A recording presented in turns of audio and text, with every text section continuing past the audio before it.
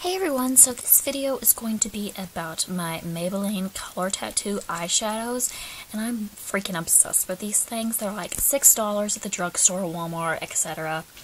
So I'm just going to hop right in. These two I've had for quite a while. I think I've had them since December. I've hit pan on them. They're dried out, but I'm going to open them and show them to you anyway. I have this one, and it's just a kind of maroon color.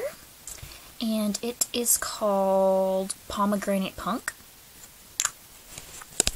Then I have this gold. It's about completely dried out. I gotta toss it. And it is called Bad the Bronze. Now these two, I think this one may be limited edition because it's in their nude collection. I just got these at CVS last week. So, I'm obsessed with them, and this is called, hold on, this is what it looks like, and I'm just obsessed.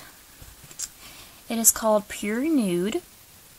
It's on a display in the front, so I'm kind of worried it might be limited edition. And this one is the Color Tattoo Metal. I'm also obsessed with this. It's just a silver color. Like that, and it is called Silver Strike. You can use these eyeshadows as a base or just wear them on their own. They last a long time and they're a little bit hard to get off, not too hard. I could do a swatch of them.